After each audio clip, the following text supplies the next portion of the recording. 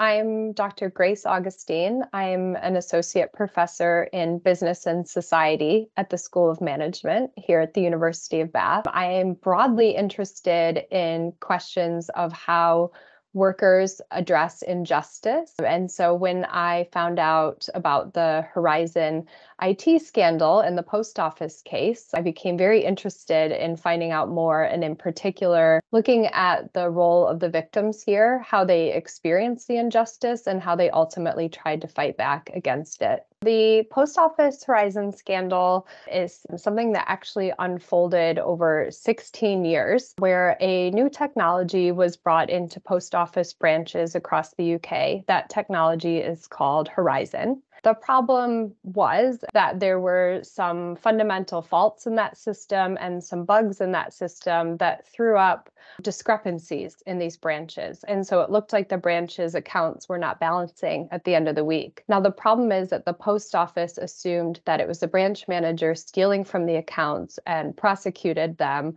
Hundreds, and now we know actually in the thousands of people were falsely accused over a decade of this, for stealing basically this missing money. And we now know today in the drama on ITV that this was, the IT system at fault. And the reason it's still in the news today is just that it really hasn't been resolved accordingly. So when we think about harm, there's different categories of harm. So there's the financial implications. So, financial implications of having your business shut down, of having a criminal record and not being able to work again. Some people went bankrupt because they had to repay these discrepancies that were put on them. But we also look extensively at the personal consequences and the mental health implications, feelings of shame, people being stigmatized by their local community because they've been labeled as a thief or as stealing from pensioners. The individuals in this case, many of them did not want to come forward and did not actually want to talk about what was going on. And in part, this was because they were told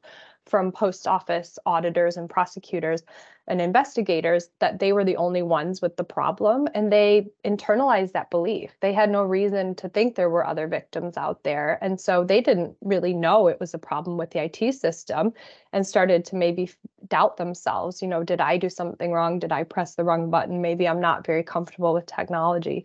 So that gave them, I guess, what we're terming a paralysis, or really a disincentive to speaking out. And they also felt they wouldn't really be believed up against the word of the post office, which is such a at the time, highly reputable organization.